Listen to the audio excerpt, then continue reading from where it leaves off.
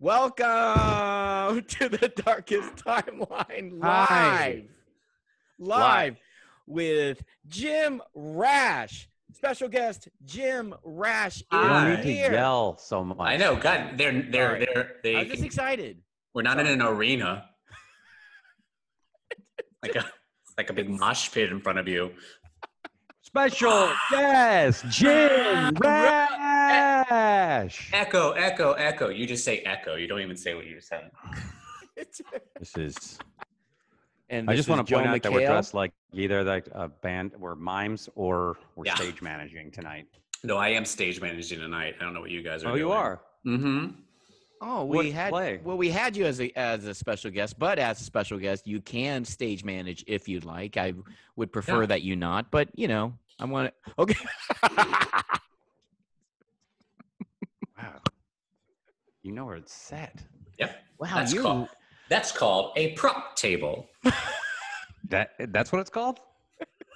Mm-hmm. You had one prop, basically. Mm-hmm. You had one glass. Ooh.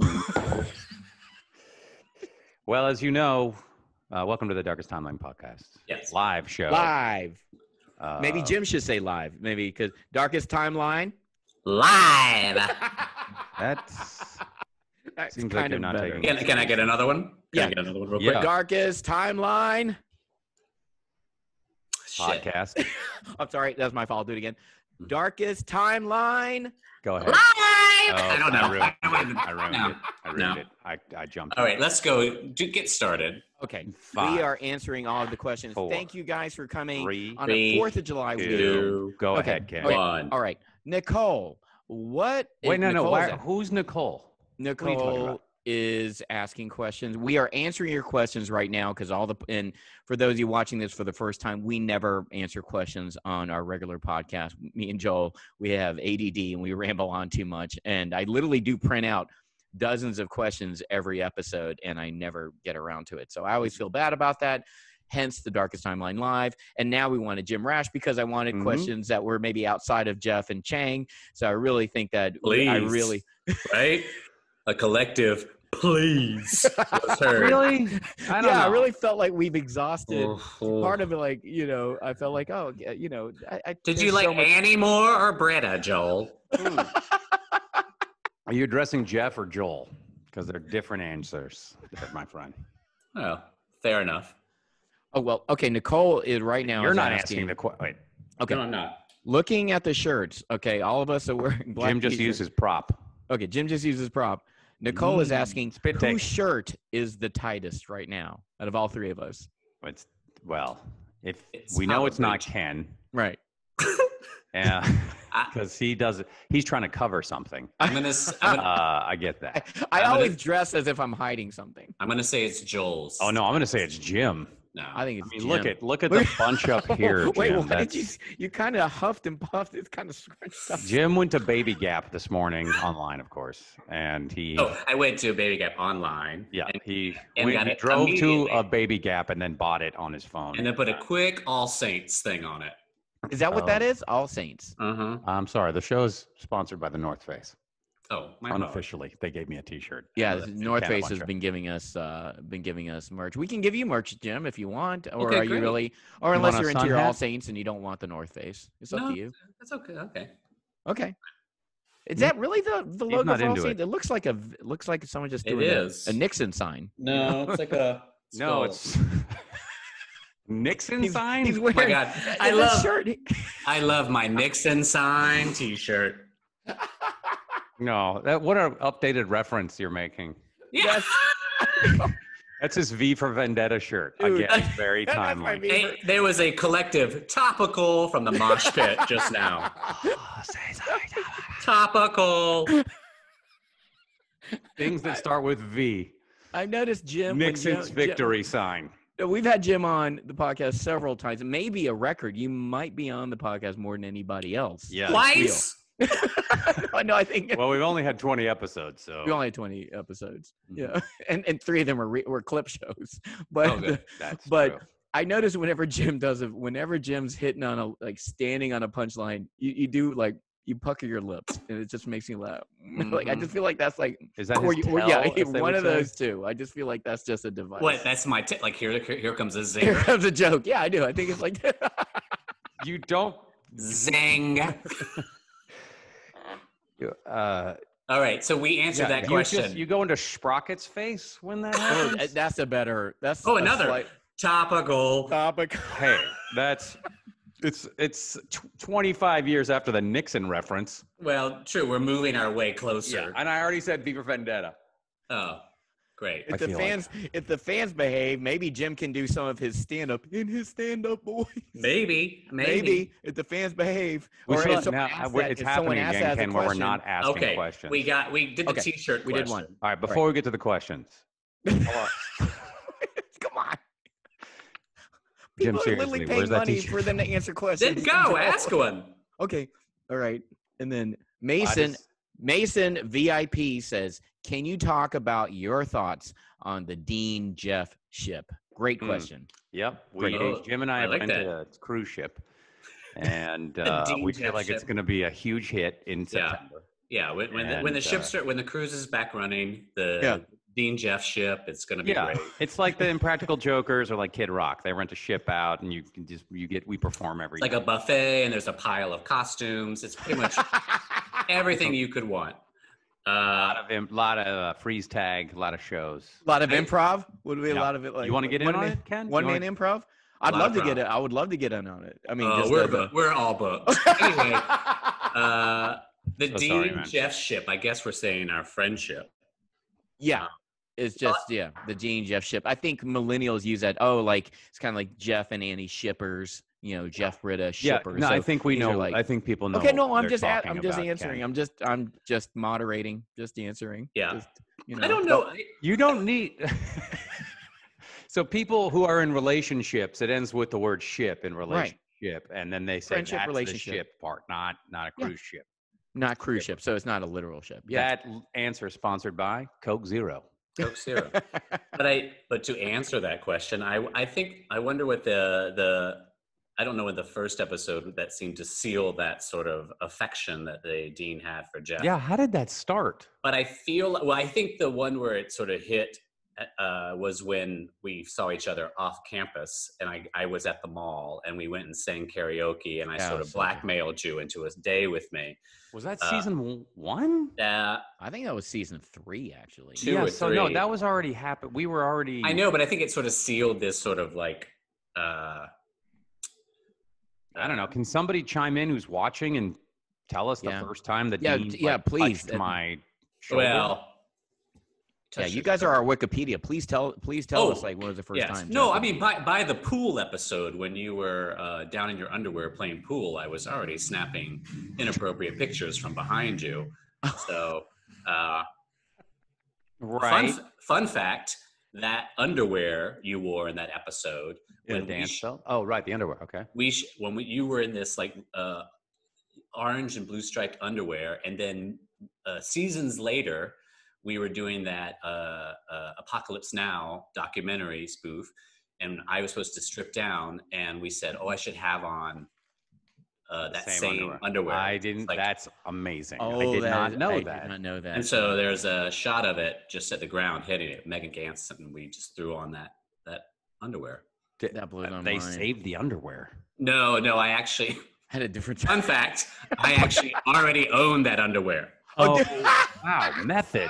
So I said, oh, that underwear. I own a pair. Wait, did you buy that underwear because you were like. Or did I take it out of costumes from. And then just. No, it wouldn't have fit you. It would have been so tight on you. But just washed it, in hot water. Hot water. Wait, did you have. Was it a coincidence you had it, or was it that you saw the underwear and were like, "That's good quality underwear. I'm getting some of that." It's the first one. Coincidence. I didn't go. Oh, look at Joel's underwear. I'm gonna get me some of that. Now, maybe I said that. Maybe. Wait, I feel like you were like, mocking me. Well, next question. Well, okay, now I feel like you're mocking me, and then you absolutely steered right into what I was asking. No, I absolutely saw you that day and said, I'm gonna get me a pair of those. Wait, but we still don't know when the Dean's first. I don't know when that. No, but I will say when I had to lean over that pool table, that was the most vulnerable I've ever been physically in a scene in my life. I could not. I was like, this is very embarrassing. Mm-hmm. Did you have a dance belt? One of those great dance, what do they call them? Dance belt? Yes, underwear. Dance belt for those of you out there. Okay, so the word relationship, if you add belt at the end of it, I'm sorry. And no, I had a dance belt, which I don't know why they're called dance belts. Obviously, dancers must be using them at some point, but it's basically a thong that matches your skin tone, so it looks like you're nude.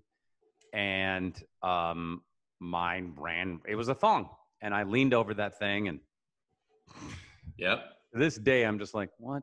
And you asked for 26 takes, which we got it in one. Well. I agree. Now, when I went back, I realized I nailed it on the first, and thank you for pointing that out. But I'm a perfectionist, even when I'm in vulnerable positions. So, next question. Thank you. Did anybody chime in on when the first time the Dean said anything? Nope. No one's listening. Alex, VIP, there's a lot more questions. And Cheyenne asking, which Dean outfit was your favorite? Jim Rash. Pass. Next question. Nope. Let's let Jim answer. I thought, just for being very impressive, and it was very fun episode, was when I was the Dualadine costume. Just the fact that they sewed that together.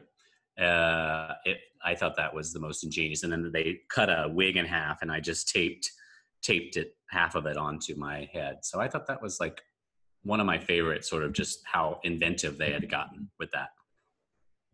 Which episode was it where you did so many different costumes? That was the first flashback, that the paradigm, like memories. What you know what I'm talking about? Yeah. Where you went to Universal and we shot all those things. Flashback episode. The flashback. Yeah, like a flashback episode. That was the one. That was one of my favorite episodes. That was one of my favorite episodes, Ken. I'm sorry. Go ahead. About that. I'll wait 20 minutes for you to pontificate. Just like this. Yeah, it's Christopher's. And by the way, anyone wants to do a meet and greet with Joel, you're in for a treat, because Joel does the best meet and greets. He's going to give you. Stop talking. He'll give you his history from DNA up. It'll to be the only meet day. And greet where you will try to get out of it. Yeah, it's like more of a Ken Burns biography than but reminds me of that baseball one. That baseball one. Okay, Al, I just want to get to Dean. You know, Cole has a good question, number 24. Please do that. Ask it. No, what are you? Okay. Jim, which of your costumes would you want to see Jeff and Chang wear? Oh, thank you, Cole. Ooh. It's great. I made you say that. God, what would I like to see you guys wear? One of you should jump into Chang, why don't you jump into my Lady Gaga? Oh, that'd be great. That'd be fun. I love that costume. Very underrated. And then Joel, I think you should just jump into the peanut bar, because the peanut bar thing would probably stop about here. And that wouldn't take up too much time in the makeup room. So yes, that's true. Everyone knows I'm 7'1", so and not a lot fit me. I'll do that. Done. Ken, did you have a question? Yeah, do you have a personal question? Yes, I do. From Christopher, asking Joel and Jim, if your lip sync battle existed in the Community universe, how would the Dean hold his win over Jeff's head? That was, for those of you who haven't seen it, lip sync battle is still online. It's great. Joel versus Jim. It's an amazing episode. But I feel like they did. Well, I knew that they gave me a list of people when they asked me to do lip sync battle. They gave me a list of people I'd like to battle, and Jim was on that list. And the one thing I thought was, he's the one. I mean, this shows my arrogant. I was like, I can't beat Jim, so I'm gonna see if Robert Rodriguez will do it. No, it was a very interesting list, but I was like, and I was like, just get Jim, because Jim will knock your socks off, and he did, and he was amazing. He did, and he won. Oh my God, so fun. But they didn't show, I did an Imagine Dragons song, and I don't think it's online or anywhere for the first one. I don't think it exists anymore. Right, I think it's just one song each on YouTube. I think because they don't want. I mean, I wouldn't want to pay probably music rights and stuff like that. Yeah. Yes. It was funny because now I'm name dropping Tom Cruise. Imagine Dragons, they heard about it and they were like, we'd love to see it. And so I was texting with their manager and I'm like, I can't find it.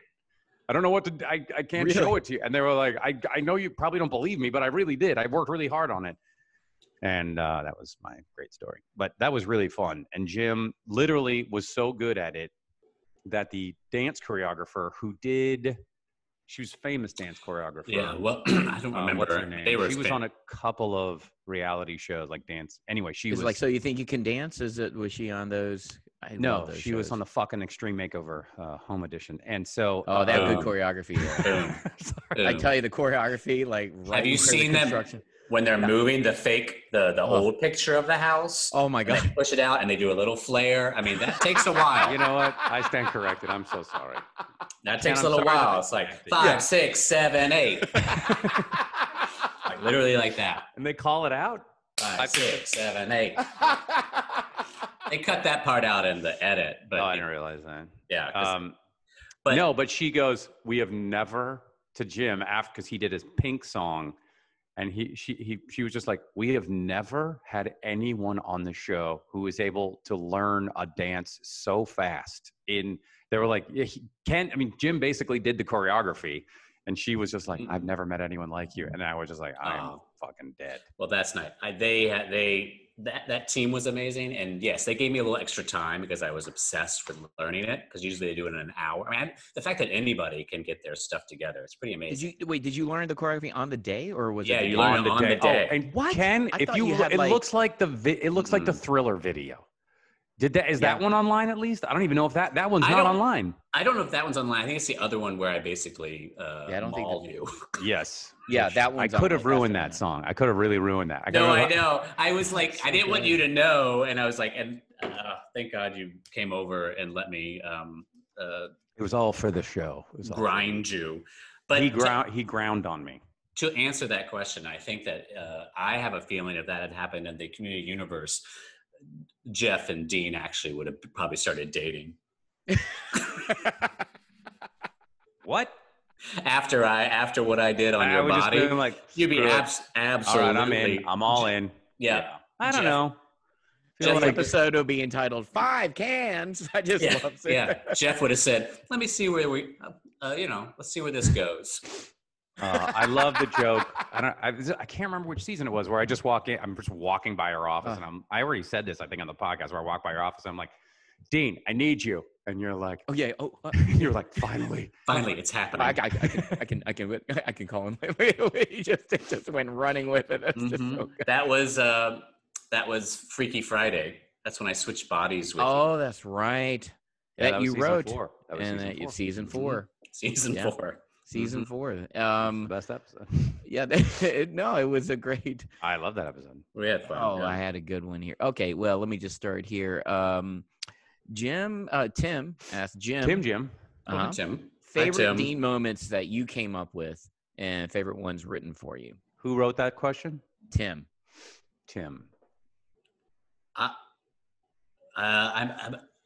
I'll say my favorite written for me are anything from the peanut rap to walking in 5 times with those costumes to anything that had to do with the Apocalypse Now sort of documentary. That was just because that's one of my favorite. I've seen that episode so many times. Because you drop the orange and they're like, "What's this?" and you're like, "Yes, Act 3." Scene 4. There were 2 moments in there that were 2 of my favorite just gifts of moments, and these are totally written.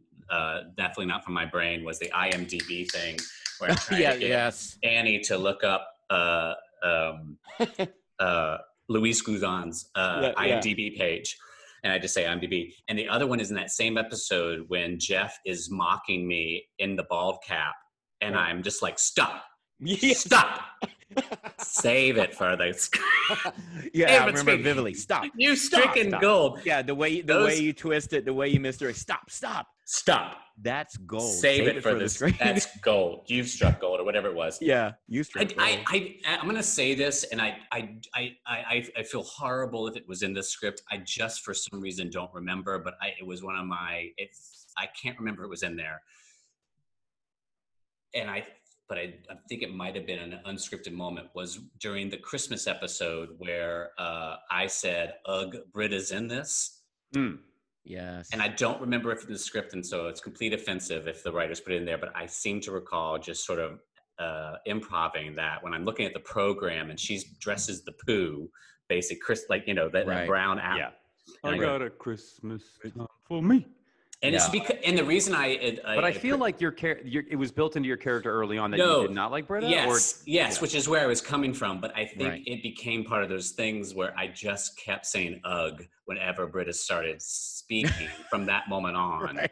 I remember there was an improvised, which is clearly because she's with Jeff, or was, or had been. It's clear why. But I remember, and it didn't make it into the show for the zombie Halloween episode, where you were outside, we were all locked in, and we're like, Dean, save us. And you're like, everybody save yourself, except for Britta, just leave Britta. But everyone, and that was so funny. No, I said, didn't I say at some point, use Britta as a shield?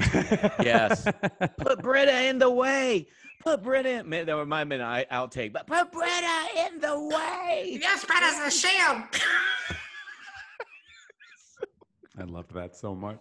Oh, speaking of Freaky Friday, thank you, Noah. And thank you. VIP. I know I'm insulting, but thank you for keeping this thing. Thank you. No, I want to get to this. Noah. Oh my goodness. Mike asked, Jim, what motivated you to write the season 4 Freaky Friday episode, and how much fun was it to pretend to be Jeff Winger? Well, the motivation is more like that. When they had said, would you like to write an episode during season 4, there were, because I think even Dan would talk about this when from all the seasons, there would be this box of sort of not rejected, but like storyline ideas. Sometimes you just go back and pick it. And one of the things that was still on the board, I think it said Freaky Friday. And then I latched on to that idea. And then there was the thing that was needed to happen in that episode that the writers wanted to do was to break up Troy and Britta. So the episode had to be about breaking them up. That's the only thing that had to happen in that episode. And then the Freaky Friday thing just became a great way for Troy to be testing his manhood, and Abed to go along with the idea that he was too scared to break up with his friend and switch bodies. And then because that was the emotional story, and in their world it really happened, it felt fun to use that device as well on the completely fake and just the Dean's decision that he also switched bodies, I think, to have fun being Jeff for a little bit. Right. It was like a no-brainer once we realized that he wanted to utilize the Freaky Friday thing for all it's worth. And it worked great. It was fun. Amazing. Doug is asking. I can't believe you were doing it and writing it at the same time, and rewrites and all that crap. Yeah, that's a great follow-up question. I mean, that's just so difficult, because out of all the cast members, you've also directed 2 episodes in season 6, writing episodes. How was it just writing and producing it and acting in it? Well, I think as well as directing too. Like the Jesus Wept is one of my favorite things ever of the series. My favorite Dean moment, virtual reality, but Matt were directing that at the same time. I'm not a fan of that episode, but I get it. No, I knew that whole time we were in that office shooting that you were under your breath saying, this is not my favorite moment. Yeah, I feel bad about that. You shouldn't. Daily Variety. Oh my God, he just kept mumbling it, and I go, I get it. It's not your favorite. And I feel bad every time we get done. I was like, we have to move on. I mean, we have something. You wrote soup monologues in the back. You can see it's an Easter egg. Yeah, it's everywhere. Easter egg on everything. Kim Kardashian. Yeah. Zing, zing. And then I had a pigeon named Zing. You had a pigeon. And then I would set the pigeon free. I'm like, You literally were setting up the green screen because you shoot the soup on set of Community. Spoiler alert. That's very true. Look it up. That's right? why the dean's office was that color green, so that he could quickly shift out and just start doing the soup. And then we would do that. We would be like the audience and be like, yeah. Like, wow, there was a lot. The scattered laughter was like. I feel like. I know. I feel like it was. Can you imagine the camera turns around, the scattered laughter is just like just the actors in costume like getting ready and like clapping half hard. Just clap, clap, clap, clap. That episode, is that the same episode where Frankie talks about her sexuality and we're not sure? Yes. What? No, I think that's Karate Kid. I think that's that was me coming out as gay. The dean. Yes. Was being asked by the board to I love that episode. Oh my God. You did such, I know I go from insult to compliment all the time, but you did such a good job. And that was such an And you directed that episode too. Yeah, Nat, my writing, Nat Faxon and I did that one, and then the virtual reality one from that scene. But to answer, that was a little bit, that was difficult, but at the same time, Nat was there, so you have someone to fall back on. And then for the Freaky Friday, I mean, that's Beth McCarthy Miller, right? Oh, so great director. She's like, you don't need to worry. So I mean, she was so great, and she directed that episode. So she's such a good director. At that point, I could just be in the episode and sit beside her and go, fantastic. I nailed it after your takes, right? Oh yeah, that's me talking about me. Now, when we were shooting the other stuff, like you, no, I see. and like Gillian and Danny and Donald, I was like, oof. More Dean, please. Yeah, he'd run to the writer's room. I have some alts. Guys, I don't know how to get it. I don't know how to get them to get emotional or even understand what's happening. I should be in it to help them on screen. I should be in it. I'll be the Dean's out of town that episode.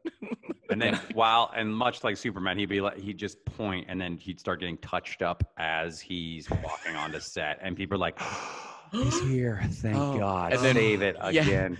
I mean, just the fact that if Jim's on set, then all of a sudden we find the truth in the scene. Yeah.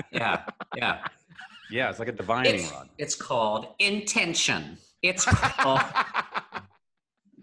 My favorite thing, by the way, for those in the know who've watched the virtual table read that we did for Sony, and that was so much fun getting the entire cast together. Jim Rash directed that table read and did such a great job. But every time, instead of yelling cut, he would always go, freeze. Yeah, he would just every time. It's so much more effective yelling freeze than cut. And then he would freeze. He would actually freeze himself. Yeah. He would freeze himself. Freeze. Yeah. And then we would look over and go, he's frozen, so we're done with that. Done. If I'm frozen, that means I'm happy with what we got. Moving on. Is that your song? You do have a lot of directors who go, whenever you're ready. Like they won't say action.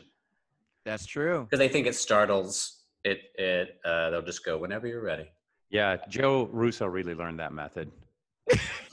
Joe Russo. Joe Russo screams out so loud that we would be startled. We'd be like, what's going on? Why is Joe screaming? Joe Russo has a sandwich going, action! Yeah. And action. Yeah. Action Subs, which is the name of the sandwich shop. Subs. Sorry. Okay. Tanya, I feel like this is a great question from Tanya. What was the most grueling episode for you to film? I think it's for all of us. For me? Yeah, for all of you guys. Yeah. You guys launch in there. No. Ken, what was your most grueling? Because I've answered all these. Excuse my snorts. And what was your most grueling? I can answer that. I think all of them? Since Joel. You struggled so much and go ahead. I think the season 3 of the with the film noir Chang episode where we're having we already had like split units, and I feel like they were shooting episode 4 and the Chang film noir episode was episode 3, and both units went till like 7 a.m. like day 5. I just remember that was just Do you remember? And you were in that, Jim. Remember where the cafeteria was on fire, and we're all like speaking to mumbling to ourselves. And Mel Rodriguez, who was a security guard, and he would come up to the dean, and go, "No, seriously, this Chang, he's mentally ill. This is not a joke. It's just he's ill." And then he walks away. Yes. And monkey gaze. Yeah.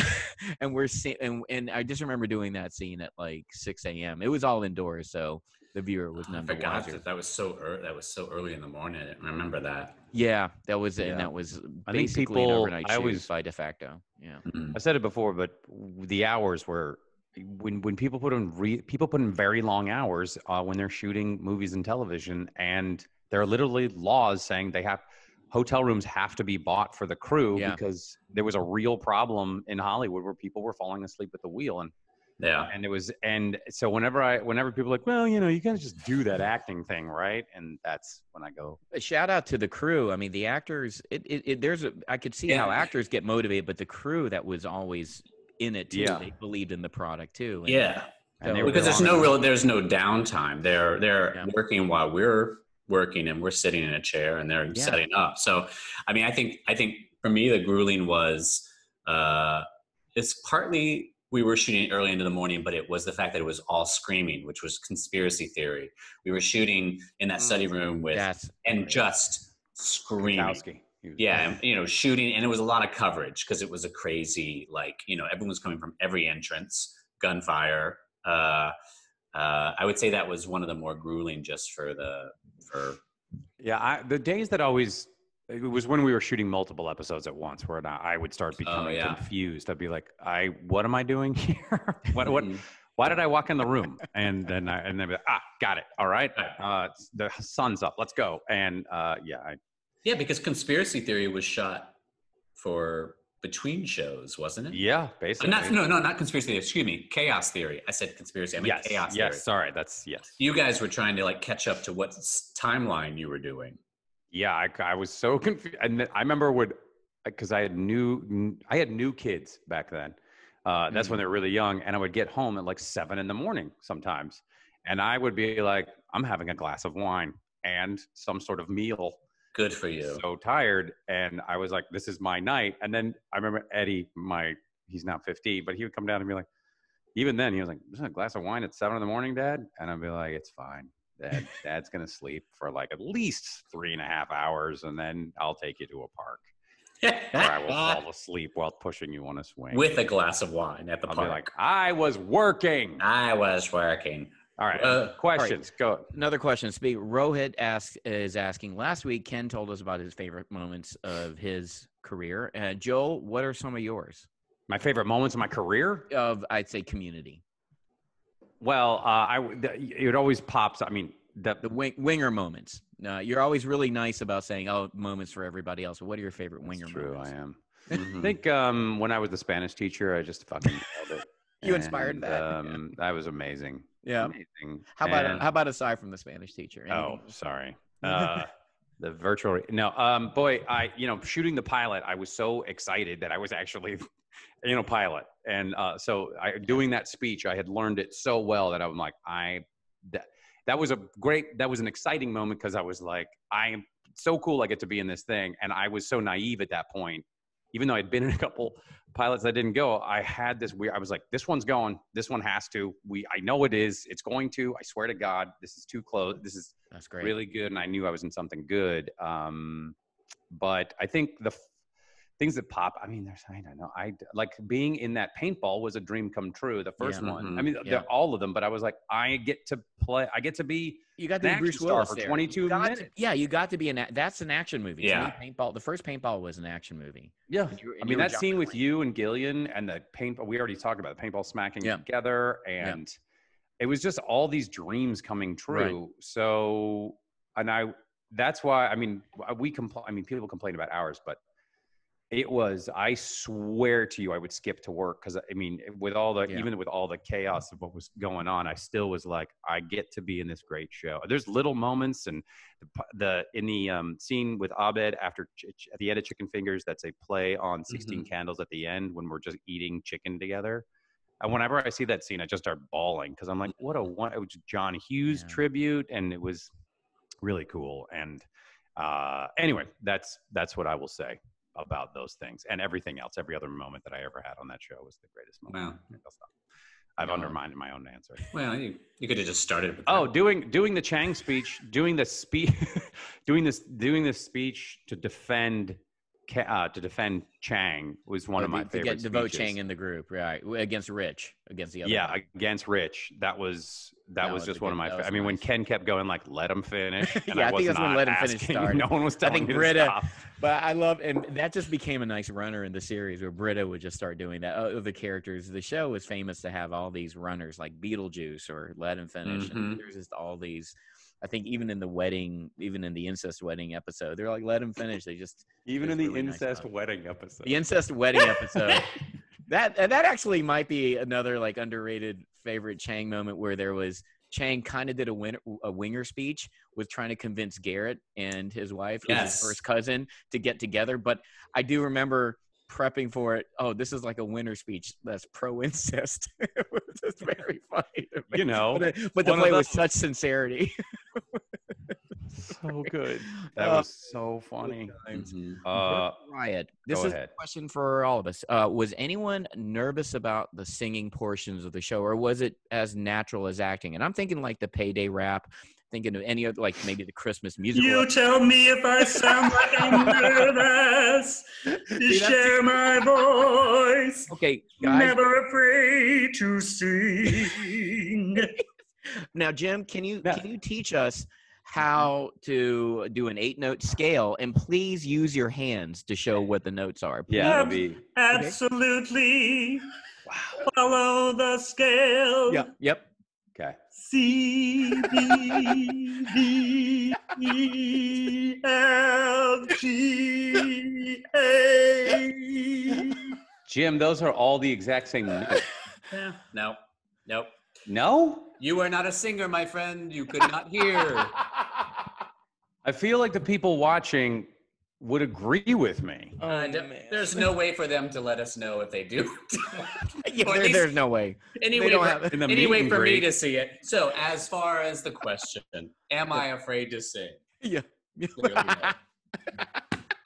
You know, I'll tell you during the Christmas song, Planet Christmas, with the stop motion animation episode? No. We are Planet Christmas when we sing that one. Okay. We are everywhere and we are ever. The Glee episode. Right? Yeah, we went after the Glee. Yeah, it was Taron Killen who fucking killed it. So good. I could not sing and get the choreography down to a point where I was just cursing loudly. And a crew member was like, "Hey man, you need to calm down." No, you're really. And I was I'm trying desperately. That's why we're friends. That's the Korean in you. You pass for Korean because you're just so hard on yourself, you will just, especially with your monologues, a lot because you have the most lines. I would see you just get so mad at yourself. I've just never seen someone which. You know, I respect because I started going down this weird rabbit hole where I'm like, this is your fucking job. It's what you do for a living. A firefighter doesn't show up to a fire and go like, forgot the hose. And they don't, that's the sort of thing. Well, I think Jim's fireman in that one episode did when you did the one-man improv. I think the fireman was always throwing people under the bus, right? I hate it when my dreams go up in smoke. My dreams go up in smoke. And the way you drive a fire truck. This is my fire truck. Celebrity Pharmacology episode, season 2. I just remember Donald could not. He started laughing, so he did that. He did basically when you lost it in the pregnancy scene where Donald couldn't stop laughing. Mm-hmm. Oh, that was really? So was he breaking that much? It was so well. You know, obviously when they just turned the camera on Jim and be like, "Can you do a one-man improv?" And that would be like. It would be accidentally running into a serial killer and being like, mind taking that guy out and be like, oh, no problem. and he just, it was one of the funniest improvising I've ever seen. And on that note, Eric VIP said, Jim, what's your favorite Chang moment, and did Ken ever make you break? But I'm more interested in thinking like, you know, you can answer those questions, but also what made Jim do you remember anything that made you break the most on the show? Made me break? Yeah. From you? Either from me or in the show in general, because we don't see you break that. You know, you're not. You break, but you don't. It was always a treasure to watch you try to get through that. What was the thing? Ha ha ha ha! Trying to sing to your baby, or your baby. Shirley's the baby. And then you go, and then you enter the scene. Ni hao. Ni hao. And I kept saying it wrong. And you go, he now. He now. And my voice was shot because we had just screamed in conspiracy theory on Friday night. And then this was Monday morning. And so I had to redo that whole scene. I mean, I only said a couple things, but I had to ADR all those lines. And you were also eating that piece. What is it called? It's actually, you scoop it up with I forget what it's called. Yeah, it's like is it pancake batter? No, it was the actual thing. It's like it was. I don't know what the dish is called. It's got like a sort of like a grits. But you ate so much. A lot of it. Yeah. Take after take. And then later I would find out I'm celiac, which I was probably killing myself with. Oh, really? But anyway, I'm just kidding. I don't know if it has. Okay. That reminded me of when I moved in with Abed and we were eating cereal. We had to eat cereal throughout the whole thing. Yeah. And he and I both, I think it was alphabet. And we both realized at one point we looked at each other and I was like, do you feel like you have a fever? And he's like, yes. And we both went flushed red because we had eaten so much cereal. Oh my God. That it must have been some sort of reaction to sugar or something. Because I remember going like, I'm dizzy and I'm flushed. And I think it was early. Probably from the asbestos that was leaking on the ceiling. I'm sorry, Jim, I didn't even let you answer your question. Yeah. No, I think that, I don't remember. I would remember that. In general, what made you break them? Any scenes in general that made you break the most? I do remember there was a flashback paintball scene that you ever shot where you were like a flapper in the 20s or something. Yes, Danny and I could not stop laughing. Yeah, but I forget what it was like. A flash. It was like a scene that never happened. We were it was another flashback episode. There was a paintball episode where it was more 40s like gangster themed or something. Yeah, and we were shot in black and white.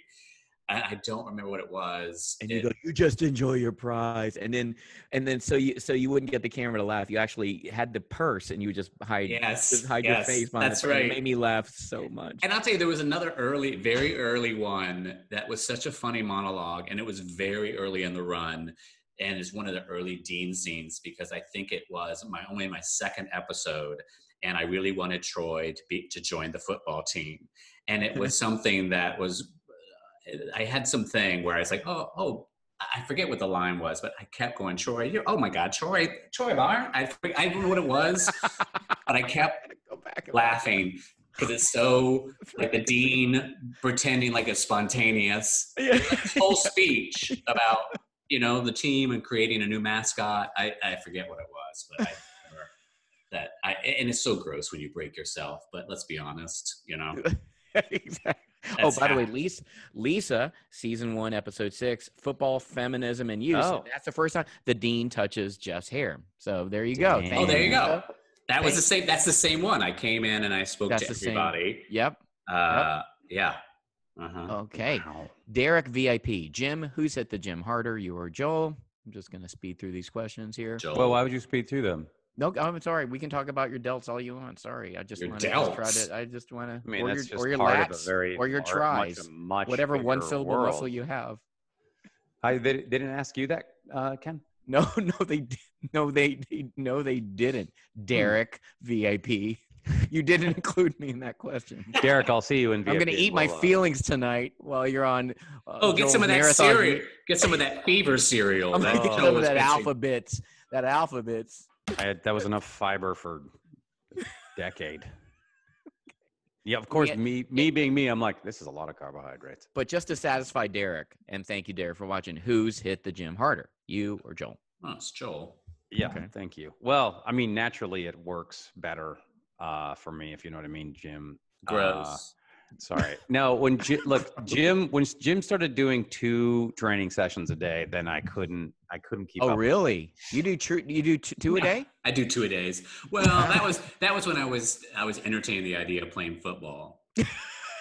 Really? I didn't know. Whoa, this is a first live virtual question. I went through a big period where I was being heavily pursued by. Really? What team? Multiple teams probably. The one in. What's your favorite NFL team that you kept talking about on set all the time? The Carolina Panthers wanted me. Yeah, that's right. Your home state. My home state really wanted me. What position? What position were you playing? I'll tell you what I hung up the phone because I picked up the phone and they go, "Hi, we're from Seattle C," and I was like, "Clang." Like Joel's clang. hometown. Joel's hometown. Wait, what was the sound again? Clang. Wow. Now, were you hanging up a solid steel phone? Yeah. Well, that's part of your weight regimen, right? That was part of my weight regimen. Phones. Yeah. And when Seattle Seahawks called me, I was like, literally, my mind was like, next. Right. I mean, I get it. Carolina Panthers didn't work out, and then you decided not to go into the NFL. Yeah. So I was doing. You wanted to be on a team that was not great, so that's why you were like Panthers all the way. I did 2-a-days, and they were like, "Jim, you're too fast. You catch too easily." What are you, a superhero? And you don't take that kind of criticism well as an athlete or an actor. No, I do not. No, when people say you're too good on set, you actually get enraged. I get enraged. I say it's not fun to watch. You say I am moderate at best. It's not fun to watch. I hate it when Jim gets compliments and then he freaks out. He freaks out with compliments. Don't you ever. You better believe.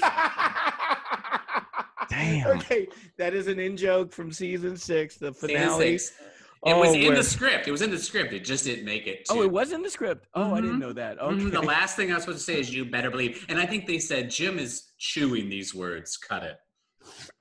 They said no. I think they just said freeze. Freeze. Freeze. Freeze. Stop chewing the words. Freeze.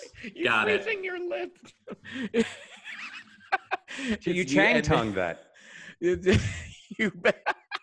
better believe. You better believe. We said that for the rest. So what's another question? Because I feel like I hogged it with that. Okay. Sarah VIP. Joel, what's your favorite Shut Up Leonard? Oh, geez. That, I don't know. That's hard for me. So many good ones. I don't know what, that was like a shot of whiskey every time I saw those jokes. Has anyone ever done a smash like of all of those? Oh, we should. Someone That'd be fun to see it. A little mashup. There's Rest in peace, one. Richard Ehrman. I mean, yes, so good. Amazing. Amazing. He was a wonderful guy, and beautiful he lived till he was 93, and then you forget the crazy hours we were pulling, and he was like mid 80s, you know, and you're like, it's okay. Here, just sit in this chair for the next, few hours, and we'll get to you around maybe 4 or 5 in the morning. But don't worry about it.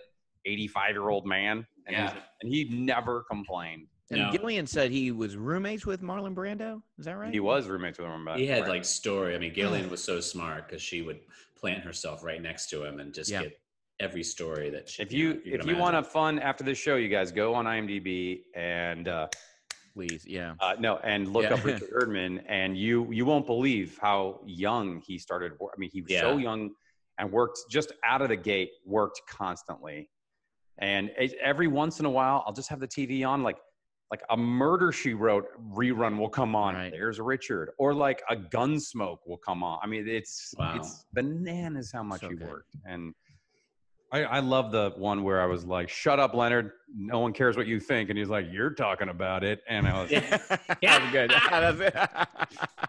You're talking about it. You're talking about it. That was like the chips or something, or the pizza. Because he has that the tag with him. The Let's Chip, right? Well, remember he was making a pizza in the tag or something. Yes, he would do YouTube food reviews. Yeah. Yes. Of like frozen food pizzas. Reviews. Yes. Of frozen pizzas. And was it like Leonard approved or something like that? Yeah.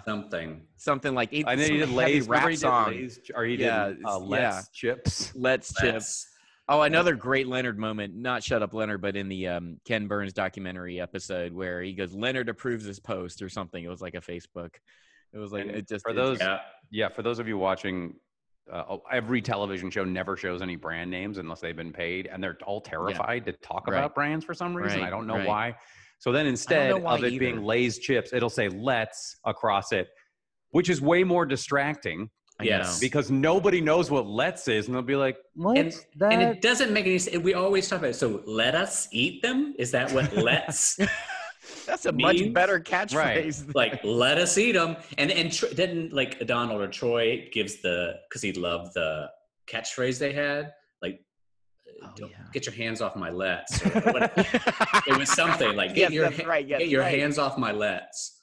I forget what it was. I just love that Dan Harmon steered into those things. So something Latin like that. They were there. I brought them over to that sleepover. When I came over to they were always present. Anyway. Speeding on Sean VIP. Joel, what job do you think Jeff was working outside of Greendale to get that apartment upgrade from season 2 to season 4? I'm just gonna say, like, I don't know, helicopter pilot. No, I'm gonna, boy, I don't know. Whenever people ask me stuff like this, I'm always I don't know. I know we did. I don't know. Construction? No, I don't. Those where I can't. I'm not as good at thinking of something. Britta's parents, her wealthy parents gave you loans or something. I don't know. Her wealthy parents, maybe. That's a good question. I don't think that was answered. How I got such a nice apartment. No, I think we just walked in. I mean, then I feel like I killed someone and assumed their identity and robbed them, and then just let us. Didn't Jeff Winger's show get into syndication? You mean Hard Driving Wingman? Yes, Hard Driving Wingman. Oh my God! I wish. That's the fantasy that I said on the read through. That's where I think get Keith David and make that happen. Yeah, I would love that. There was a real show where he. I'm telling you. Yeah, that's right. You directed that episode. You saw that edit. Okay, so Hard Driving Wingman. So was that Dan's idea to do the Clapton song? Like that just. I don't remember. I just remember like you froze. Right. Yes. In that thing. Yeah. And then I don't know because when we edited it as before that and then they added all those graphics. Maybe that was Dan. I think it was Dan at the post. And it was Dan obviously doing a play on, for some reason, I don't know when it started. I would say mid to late 70s and fell off in the maybe late 80s, where television shows would end episodes like that. Yeah. Where they would just be like, frozen, and then credits would roll. It was. Best bit, Naked Gun. Yes. The TV show, if you watch Police Squad, which only did like 13 episodes, which would inspire 6, maybe less. They ended with everything froze, and they would have either like a monkey came on once and just started playing around with the set and throwing stuff. They had one where they were frozen. He was pouring coffee, and the guy was clearly burning his hand. And he oh my God, good memory. And I wish I could remember. Everyone watch Police Squad. That is so underrated. I mean, that's like first. That was very early. That was Airplane. I don't know which one came first, but but I think that came after Airplane, and it was before the Police Squad movies. Those 6 episodes, man, as a kid. We should do like a speed round. Like ask as many, and we'll see how fast. Yeah, exactly. Okay. And how many times did you have to film the scene with Annie's boobs hitting you in the head? That's from Cole. That was, great question. That was from the flashback episode, end of season 2. When Annie's boobs the Crystal, the monkey, was hitting me on the head. I think that was just a thought from Joe Russo. I think he was directing that episode, and he just have Crystal in the back of the head, and literally just took one take because you could hear Joe Russo laughing so hard in the back, and he just wouldn't even. Joe, and I say this with all love because he's a dear friend of all 3 of ours. Joe was just too lazy to even not laugh, he didn't care. He couldn't stop laughing. And I was like, well, we got it. We just got it. And it was just, and that was just a Joe Russo note. He just would come up with these things at the very end that wasn't scripted. And that was, and that's been memeified many times. So Eric is asking, if you got to play another Community character, who would that be? Great question. Oh my God! I think I know who mine would be. Who? It would be from, if it's from Jeff's perspective, it would be what's his name from Lost, who was in. Oh yes. From a different show, so not a character within our show. He guest starred on the second season Paintball. I'm confused. Josh Holloway. Oh wait, but you're saying, but the question is, it play a different character in Community or play a different show on television? No, another Community character. Another community character. Maybe let's say main cast or recurring or notable recurring. Whatever we want. Um, I guess I'd play Betty White. She's who would amazing. be good to be? I mean, One of the it's greatest. hard because I think it's not about playing them because they brought it such to life. It's like, Right. It's like, Yeah. what could I be? Donald Troy? No, it's like, Right. I just, his mind and like stuff that Donald made up. Like, I'll tell you this. I would be Abed, Annie, or Troy in that scene where they chloroform. That scene drives me crazy. Perfect physical comedy. Perfect structural bit. It's and amazing. So I guess I'd say, can I just be in that scene as one of those people doing that insane idea? Yeah, that's great. I'm right there with you. That scene is, I mean, when Troy, when he trips. What did say my brain? Oh yeah, God, the whole thing. And they all woke up. Oh my God, we all been chloroformed. They all been chloroformed, and he goes, why do you have that rag? Why do you have that rag? And then she does it again. And I think there was, I just saw an outtake reel where I think it was either Jeff or somebody. Like Annie was getting mad at Abed or got mad at Troy, and then she was watching the main scene at the third act, and she had a chloroform. Right? She got mad and was going to chloroform like Winger or somebody. It was just an outtake, but I mean, the fact that she was just had Allison. Another scene that I wish I was in, which I wasn't, was the 8-bit scene where Shirley murders everybody. Yes, in the 8-bit computers, where she's just like killing everybody, and she's like, "What are you doing? Why are you doing that?" Such a good episode. I in terms of character, just to answer the question, I would like to play. I like Garrett. I like Garrett's character. Just to play that, he just was, and then he was just. I love Eric Charles Nielsen so much, and he's just so funny. Just crisis alert. Every time he would just add so much comedy in his performance. Everything about the insanity of him having, what was the creature in the sci-fi movie? And he had like he had to hold the tennis ball. Yeah, the tennis ball. Just the insanity of that episode and watching how they shot it. It's really fun. And then Garrett becomes a celebrity. So at the screening, even in the dark, he's wearing like Wayfarer shades. Just like little things like that. Yeah, it's because everyone loves that character. Yeah. Ooba. Steve Gutenberg is like more Steve Gutenberg. Oh my God. That's the Ham Girl episode. Yes, that was really. Oh, Ham Girl, yeah. Ham Girl. All right. So Cheyenne's asking, Cheyenne, the super fan, thank you for coming. Do you guys plan on doing any more of these live events? I'm loving them. Thank you so much. Like Joel and I, we want to keep doing them as our schedule allows. I mean, one of the reasons why I think we were both busy the following next few weeks. And so we kind of just did this short notice and wanted to we had so much fun doing this, answering your questions and talking to the fans. This will be my last. Well, we were not. But I was just about to say, I would love to have more. Okay. Oh no, I'll come back. That's it. That's all. I was emotionally preparing myself if I was not going to be invited back. I was that like, was a preemptive. I'm done with this. Jeez. Unless you want me. What if we? I will never come back until the next time you ask. Knives. Huh? What if we promise more multicolored kitchen knives? Yeah. We pay our guests in knives. I've done too many Zooms here in this kitchen, and Joel has picked it apart. Alice and Janney recently said, "Oh, are you at Color Me Mine? Have you not finished your bowls?" That's the best. And I was like, "Alice and Janney, how dare you?" Do you actually say the full name, Alice and Janney? For the story, I'm going to name drop later. How dare you? Yes, I do. I always respect everybody, Joel McHale. Allison Vanderveld. How dare you? Because what if I had just gone Allison? You go, Allison who? Oh, Allison Krabappel. She's my. She's great. The fictitious teacher from the. She was on Happy Days, right? Yeah. Yep. Anyway, go. Fair. Okay. Fair. Sorry, Jim. Joel, how do you approach Jeff's news arcs in season 5? This new dark emotional state.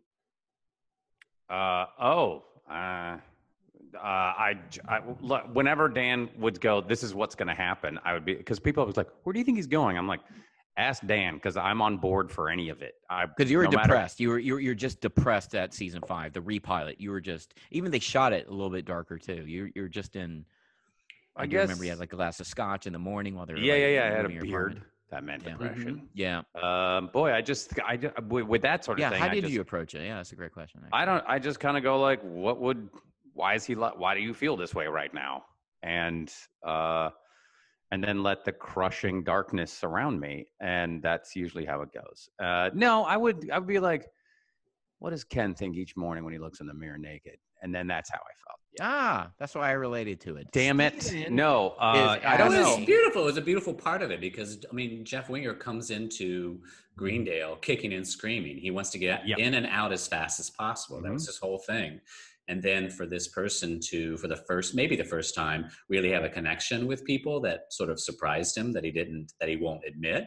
And so it was a perfect sort of like, as Dan would break this down much better, but if you were breaking it down as one long continuous movie, it makes complete sense that the season 5 is your sort of maybe not all is lost, but it is leading you up to that all is lost moment for Jeff. Yeah. What Jim said. That's what I meant. What Jim said. I think that's the best. No, I mean, because I'm stealing Dan probably. No. I'm sure I've heard him talk about that.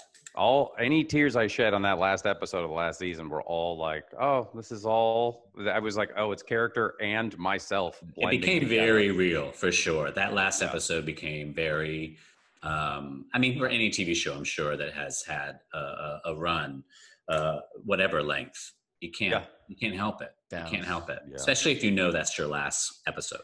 Yeah, there's something powerful about knowing it's your last episode. I can't believe I have that feeling right now for this podcast. I can't believe this is the last one. Steven's asking Jim, did you come up with the famous payday rap? That was my favorite community moment. If so, how did you think of it? Thank you. No, I wish I did not come to my brain. That was very much Dan and the writers. That was I did it exactly as it was on the page, or at least tried to. It was a blast and nerve-wracking at the same time, just because. I remember because you were working because they wanted it really in one take as well. So you're sort of like, I mean, from that angle. So. Right, but I remember you were sweating. I mean, you're wearing a little tent. It was incredible. It was a tent. It doesn't really. I mean, it was like it's awkward to move in those things, and also it's just that pressure. It's like to do this very funny bit that's all about losing control, and then run out of the room, and then reset and do it again. It was incredible. It's the perfect Instagram video because I ripped that from a YouTube page and it's right at 59 seconds. That whole rap. It's just I'm best at a minute. You're best at a minute. But speaking of character arcs, Ken, I mean, you think about what your character went through. That was incredible how you pulled it off. I know everything I sound is always sarcastic and all that, but I really was. It truly. When I want to think about it, I'm like, my Lord, his character it was like climbing Everest all the time. It was so. And we Joel and I touched on this last week on this virtual show where, personally as an actor for me, my favorite season were season 5 and 6 because at that time I felt so confident in my character where I could really feel I could go with the flow, and it was just so fun just discovering things and not knowing what to expect. Whereas I would always telegraph things, and I felt like season 5 and 6 just changed my whole approach to acting. So what are you talking about, this telegraph thing? You did not telegraph shit. I did. I was nervous. I mean, and I had said this before last week, Jim, where like season 1, I just worked at Kaiser Permanente 14 months prior to. Wow. I was such and all the stuff happened so quickly with The Hangover and Community. You have that imposter syndrome, and I was just so insecure, so scared the whole time. And to Jim, I would always ask you like, hey, how would you at sometimes in the series? I would have no shame. I would just say, hey, how would you approach the scene? I would just ask you like, and you would help me out so much, and so would like Joel and Donald, so many people, Gillian.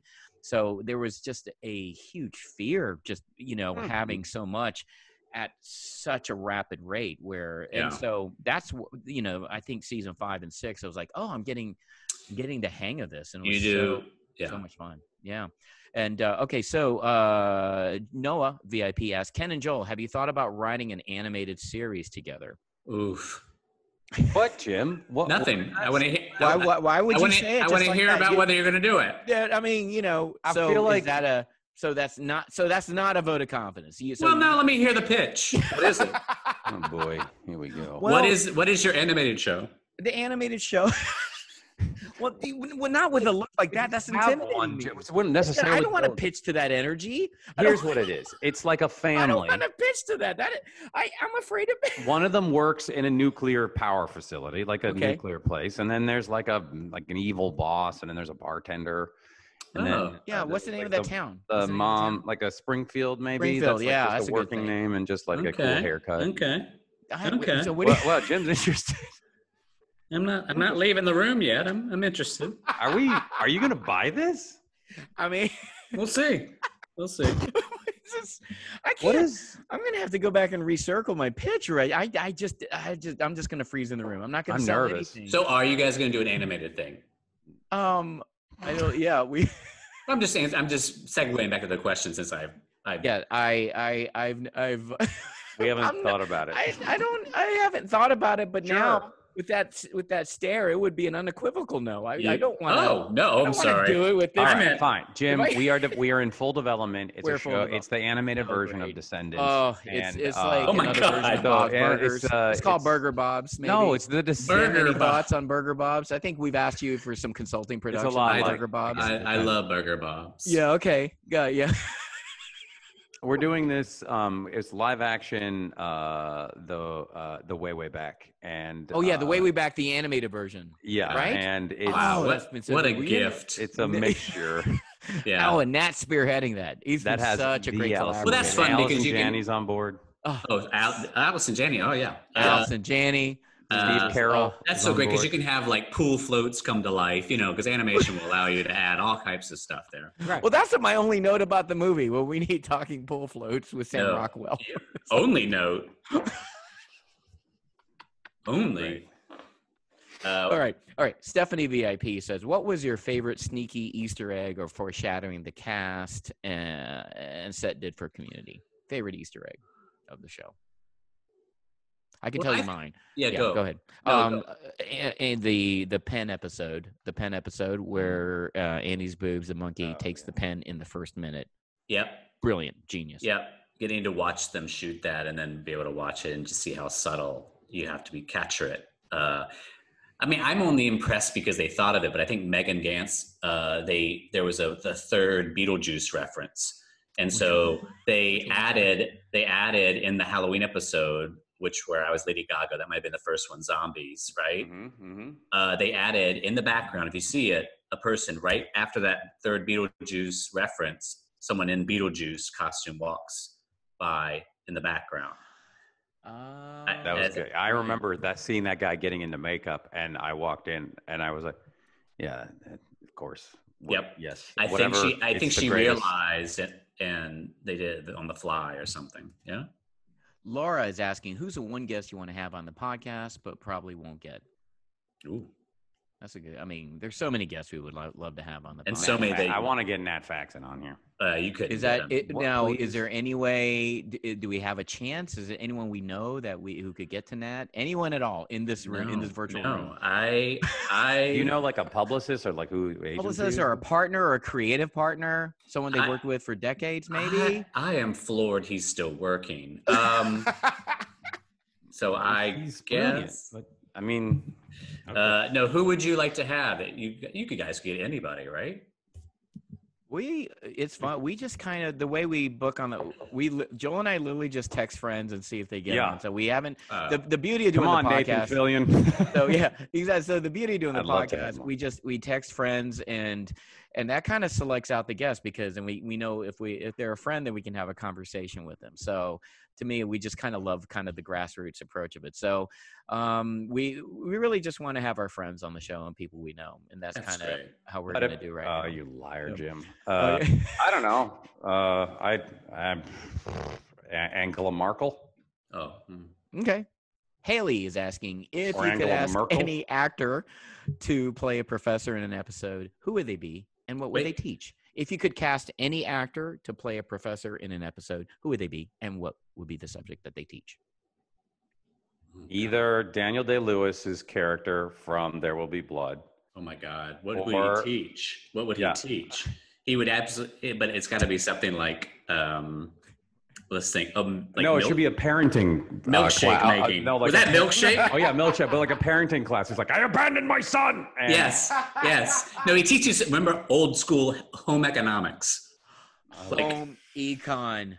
Home econ. No one talks about that anymore. Oh my god. No, because we were taking home econ and we were learning how to cook one thing and also budget. I mean, it was like you're in school going, I'm learning budget. What if we had Samuel L. Jackson play his character from Pulp Fiction and he taught a Bible study class? Yep. Oh, that Joel, that might be close. the best community themed answer you've ever had. That Joel, that's great. Okay. Doug is asking, Jim, what happened with your just what happened? What if it was what happened? Jim, what happened? Jim, what happened? God, Jim, what was I don't know. I got this All Saints shirt and just we gotta let Doug finish. Jim, what happened about your Dalmatian fetish from season 1?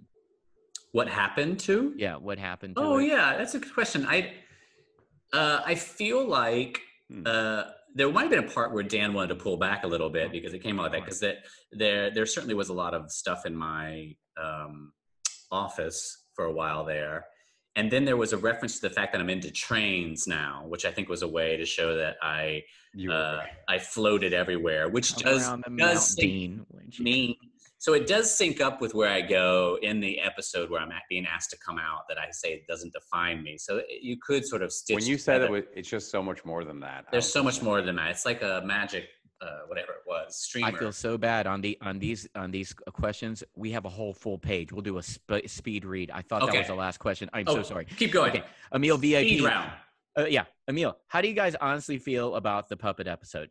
I liked it. It was just a different wrinkle. It was a different kind of episode. Had Jason Alexander. I thought my kids loved it. I'm just saying. So, Sasha, do you remember any scenes that got cut that you were disappointed didn't make in? Oh, dang, that's a good one. That is a good one. Let's give it a quick I'll beat say, here. yeah. What didn't get cut? Not a lot got Community cut. didn't really cut a lot of delete. Maybe we didn't overshoot anything. Yeah, we didn't ever. overshoot much. I don't have any. I can't think of anything. I can't think of anything either. At most, there were little moments from something, but not right. enough Maybe a couplet here and there. But not there was hardly anything that got removed. That's the thing about Community. They really didn't have a lot of deleted scenes per se. Sydney VIP, what's the craziest fan art or interaction you've had?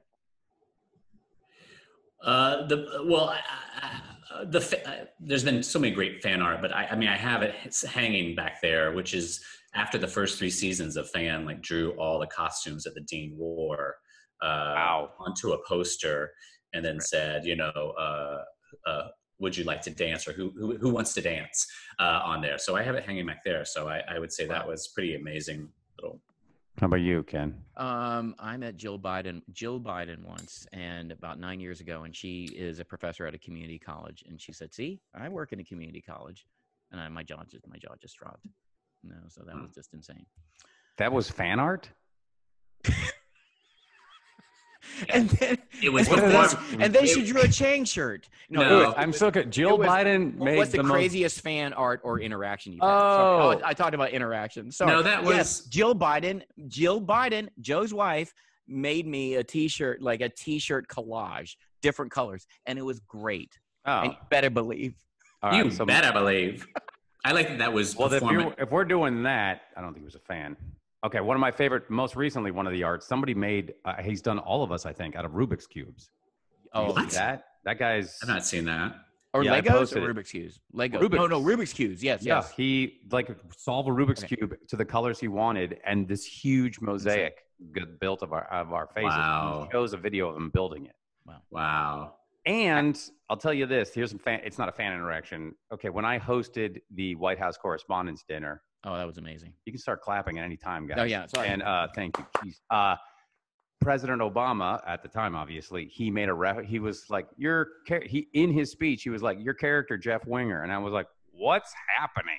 What just happened? I mean, obviously that was written for, and I had no time to watch the show, but I was surreal. Like, oh, that just happened. It's a thing that happened out loud. I'm going to go vomit and poop and have a heart attack and laugh. So like nothing else you can't top that. You can't top that. I can top it. Okay, all right. Ashley asked, that was arrogant, were there any characters based off people in real life on Community? Abed was one. Jeff Winger, obviously. based on. Yeah, I think Dan. Yeah, based a lot of people, most of them from certainly people in and his when we world. got, I don't know who Chang is based on, but I will say, and now here comes a compliment, Ken. Ugh. When I'm not kidding. I'm sorry, that just happened. Neither was Jim. No, but when I'm listening. But when I heard we got Ken, wake up! I was dude. like, Okay. this is gonna be. I was like, oh, holy shit, we got Ken Jeong on the show. It's gonna be. I'm And I'm was not Jim's pitching reaction? the What was animated Jim's show. reaction when you said, "Holy shit, we got Ken Jeong on the show"? What was that look? I think it was the same look. We got Ken Jeong on the show, Jim. And then I did this and go, "Are we sure?" That was it. It looks like you're the teacher in every single 80s music video. No, quite literally, I do. I do. It's like literally, I'm in every bad music video. Like, we got a right to party. Yeah, he's man, we're in trouble. The teacher's mad. Yeah. Okay, Lisa has asked, can Jim tell a Jim Jam story? Jim Jam story. What's a Jim Jam story? It's when I would take a picture of my when you take on Facebook, oh my god, on social media. On Instagram, I would like create he will there'll be two Jim Rashes. That is so good. It is so detailed. I have to watch this. No, it literally they're just a photo, and then I just write the Jam script. is evil Jim. Jam is evil Jim. Supposedly. Supposedly. Jim and Jam. Cursing. Pretty good. Yeah. So what's your favorite one that you posted? You got to check out. That's so good. I'm gonna look that up. You have to look it up. It's really funny. This is the inner dialogue, and it's just evil and just all I know is just like Jam is just always cursing at Jim. Yes. It was always like, he always has a bad, evil plan. Is she asking me to read one? Is that what the question is? Or can you tell a Jim Jam story? Maybe like what's your favorite one? Maybe or okay. I don't know because I forget what the. Oh, I think I took a picture in one that made me laugh only, but I don't. They become too involved. Like it takes me forever to take the picture and then and then approve which one I look decent in, and then you have to spend all this time trying to line it up, and people always go like, I can see the seam, which is not a big deal because I barely can do it. And then you write a page-long defense of it. Hey, look, look, guys, there's no app to do this. So, so I went on. I was in Central Park, and I wanted to write one about Jam, saying, "Hey, man, are you?" It always starts, "Are you terrified?" And then Jim always says, "Of." He goes, "The fact," and basically the plan was that he had learned how to do lion calls or speak to lions. And he was going to call them out of the zoo and just watch. And then he just kept going, roar. And I go, basically the joke was, I say, they don't have any lions or cats at the zoo. They might have a bear. And then he goes, hey, it's so stupid. The fact that I'm even telling this, but anyway, blah, blah. Well, we answered it, Lisa. We promised to answer. I did. I'm sorry. No, it's great. It's only what I remember. That's awesome. Okay, really quick, Leah, what episode? Ask which episode was your favorite to film and why? But we'll at least say our favorite. Favorite to film? Yeah, for me, first paintball, because it was a first. That's mine. I think for me it was the Apocalypse Now mockumentary. Yeah. How about you, Joel?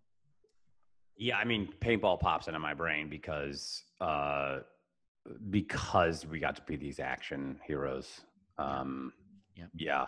I mean, it's hard, very difficult to answer. There's so many, cool things I got to do. I mean, the trampoline episode was just underrated, so much fun. And then Matt Walsh just nailed it. And that was genius. Alberto is asking, Jim obviously wrote one episode, but Joel or Ken, did you have any premises that made it onto the show?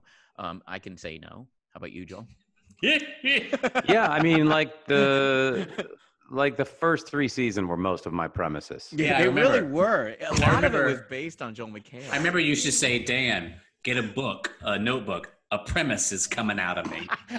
Take this down. And what would Dan and Jim? How would Dan react? Dan would say, "Thank you. We're strapped for ideas." Well, Dan would be taking it down, and then Jim would walk in and go, "Yeah, yeah." How would Jim proofreads it? I would look. No.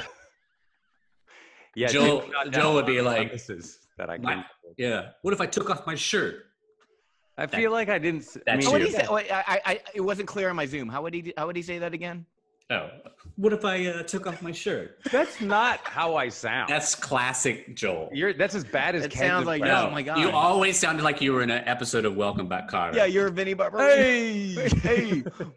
Maybe one more time, Jim, just in case the viewer just didn't know. Hey, what if I took off my shirt? That's great. That's Joseph said, Jim and Ken, were there any episodes that you weren't in that you wish you had been in?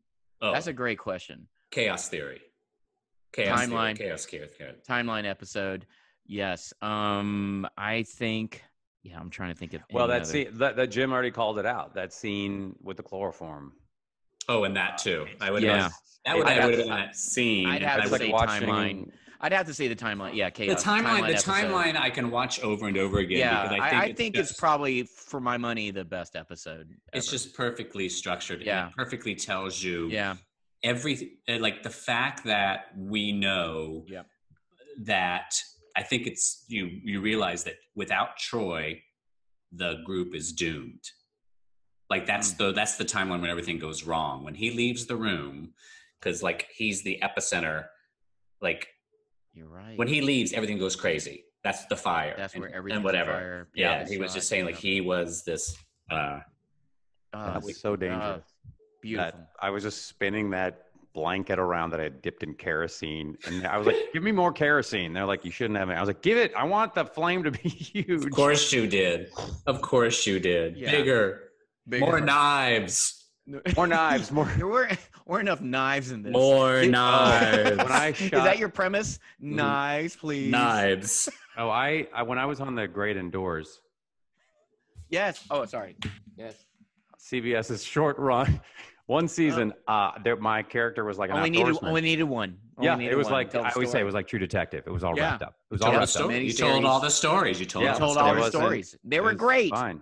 Yeah. But no, they always had these knives and stuff, like all these camping equipment, and they were like, "Here's one of the knives." They were like, "We have a dull one and a sharp one." I was like, "Just give me the sharp one. I can. That's fine." And I reached into my pocket and accidentally popped it open Oh, in my pocket during a rehearsal, and I cut the tip of my finger off, basically.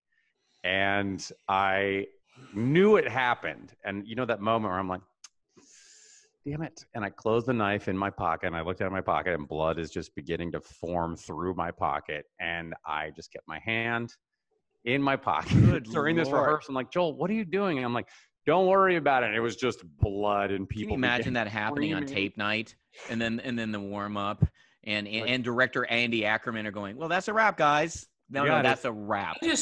I'm floored that that's all that's happened to you.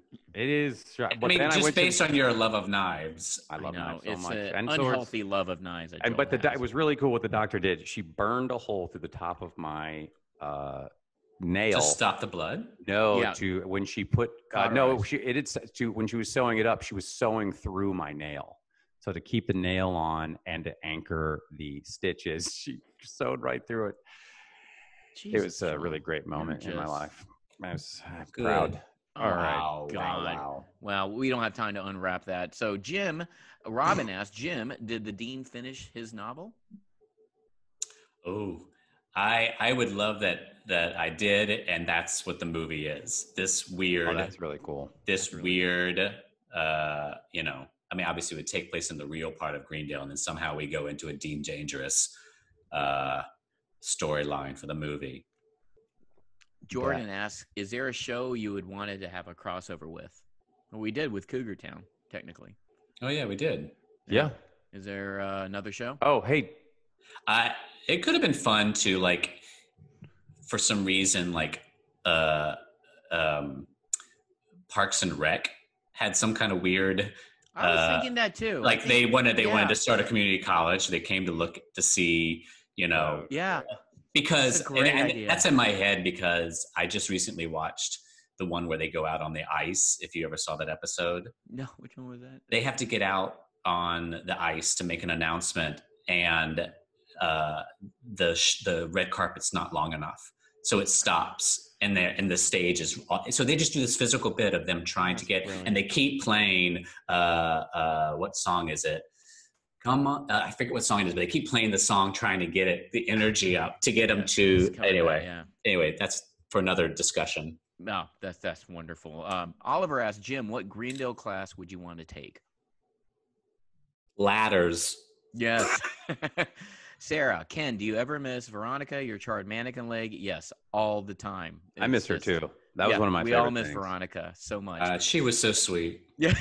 I really love that episode. That's what I was talking about. Your character arc is so incredible. Went from a real life wife, Senora Chang, to Veronica charred mannequin. Insane to take over the school to coming out at the very end of the show. It was incredible. So good. Mike is asking, Jim, as a writer, was there any episode you think, damn, I wish I written that? Oh, all of them. I mean, again, I go to chaos theory. I wish. I find that it's just ingenious in so different, many different ways. Yeah. Mason, Jim, as a college student studying screenwriting, do you have any advice? Well, I mean, this is not a novel idea, but I only say it because I realized that I needed to come from a place of writing something I know. And the very first thing I did was sort of taking something that happened to me and then turn it into the way back. And so I feel like it was a good lesson just to think of like tapping into your own personal life. It doesn't have to be autobiographical, but there's so many things that you can pull from. So, I mean, I'd start there. I mean, there's way too many things to.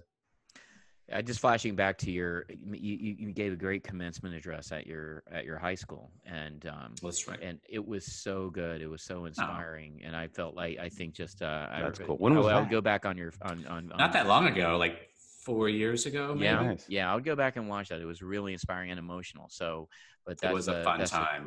Great question, Mason. So Rod VIP asking, is there any cast member that Jim wishes he had more scenes with? No.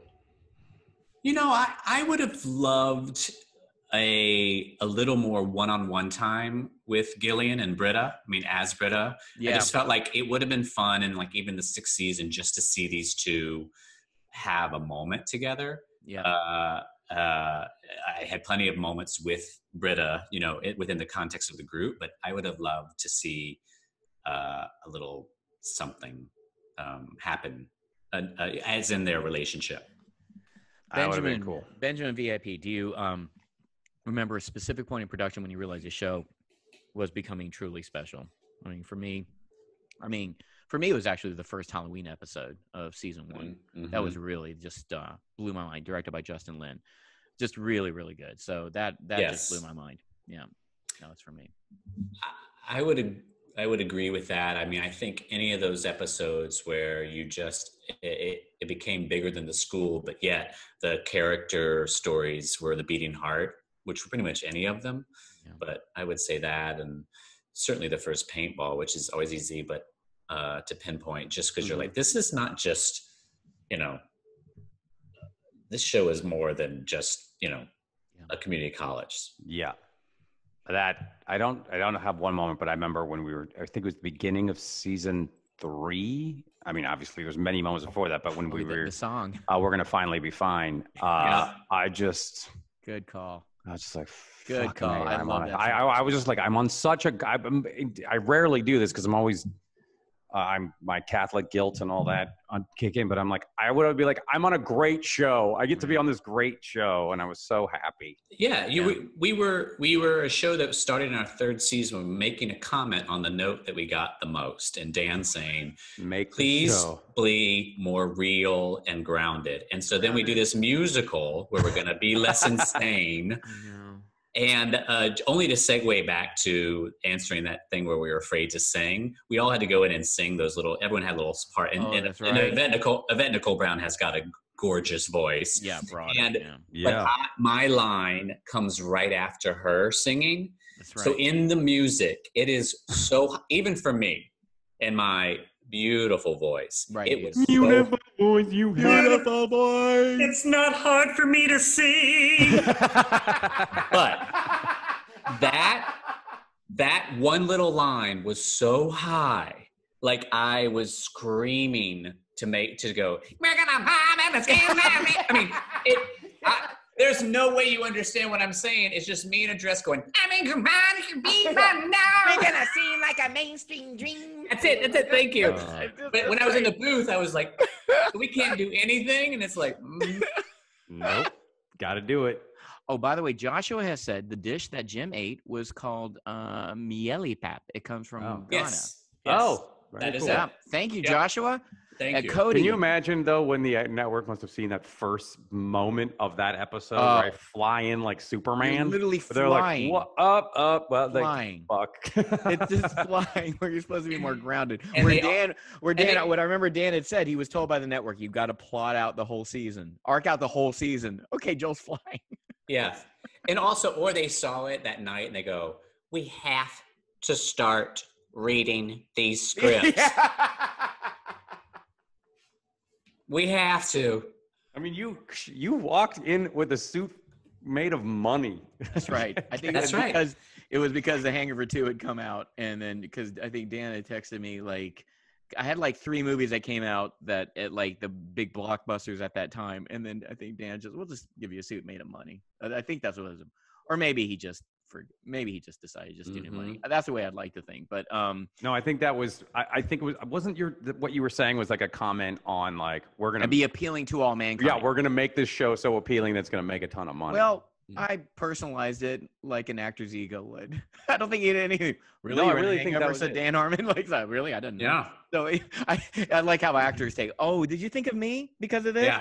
No, I don't.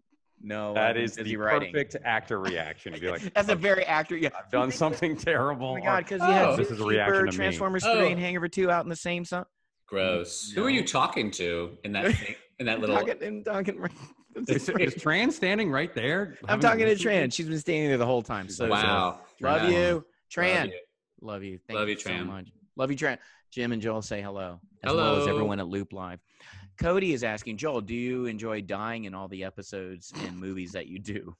You mean like acting? Like, I don't remember you dying in Community, but movies where your character may get killed off. I think that's what it's referring to. Yeah, I need some bad. Oh, I see. No, in the movie I'm in right now, it does not go well. Doesn't go well. Well, I mean, we all sort of reach a limit with you? Oh my lord, he did it again. Oh you know what I'm saying? Whoa! What is the mayor of Hollywood? What do you have to say about this? I think when Joel's in a movie, there's a limit to how much you need him in it. You know, that kind of thing. Yeah. It's sort of like, by Act 3, you're like, oof, baboof. Yeah. Well, that's why a lot of my characters, the directors and writers learned early on that. It's like the whole country is wearing bifocals and going. They call you like Joel halfway point McHale. Joel halfway point. It's a clunky name, but it works. No, it works. This is for the screenwriter asked me halfway point. Hire McHale for halfway point. I learned the halfway point in a screenplay. I guess I died. Wasn't I in a coffin in the drug play? All right, well, yes. Mason, there you go, Mason, because so just halfway point, Joel McHale. So Ashley is saying, what is the punchline to the Dean's joke? What would Arnold Schwarzenegger sound like if he was bit by Dracula? Wait, what? Did I say that, or was that in the episode? You must have said it. What is the punchline to the Dean's joke? What would Arnold Schwarzenegger sound like if he was bit by Dracula? I don't know. Well, let's or maybe she's writing some fan fiction. Maybe it's a fan fiction. What was the joke? What would Arnold Schwarzenegger say? What would Arnold Schwarzenegger sound like if he was bit by Dracula? Oh. Yeah, what do you think, Joel? Oh. Yeah, Joel. Hi, I'm Arnold Schwarzenegger. What did he get bit by? Dracula? Yeah, Dracula. What would he say, Jim? Oh boy. Why would you take my blood?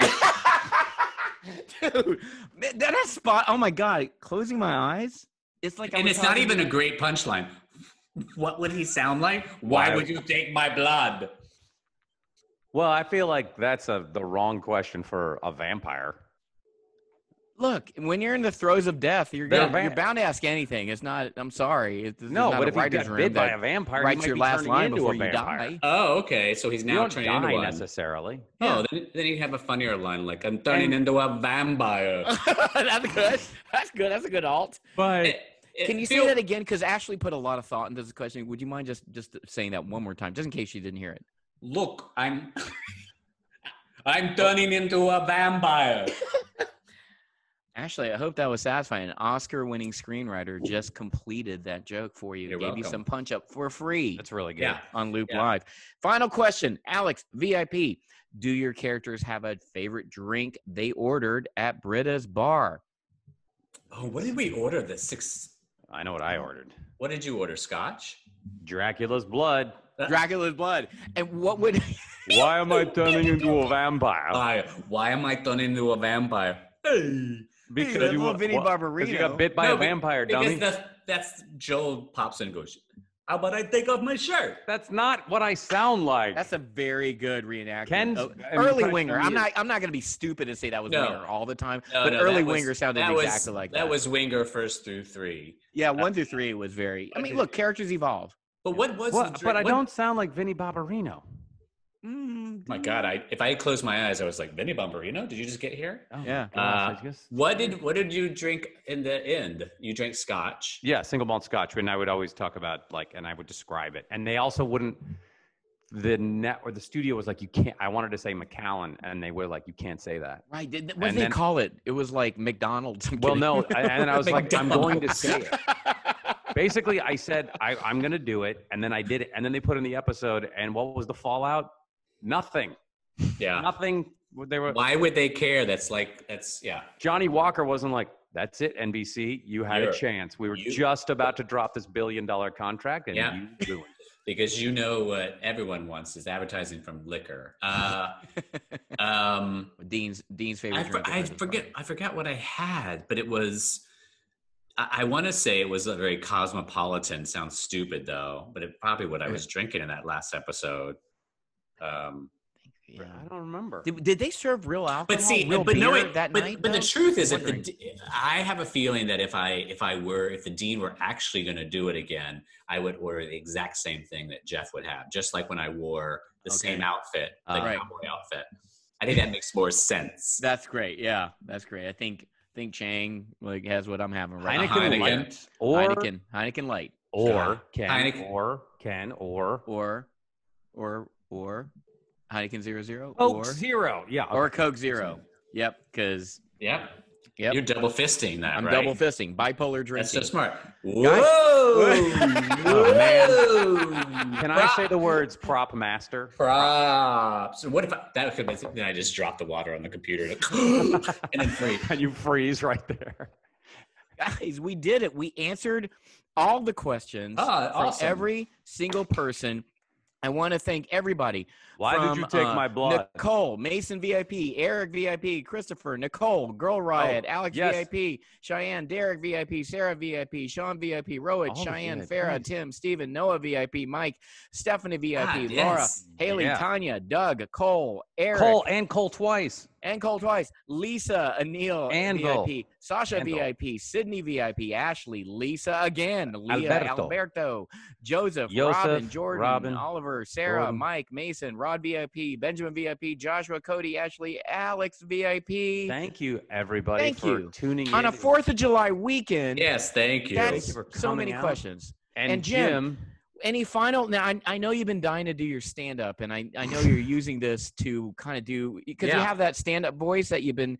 I want it. What's the deal? Yeah. So we'll end on that. Okay, guys, let's give me like an every object you have, a stapler. A pencil. Oh my God. Oh boy.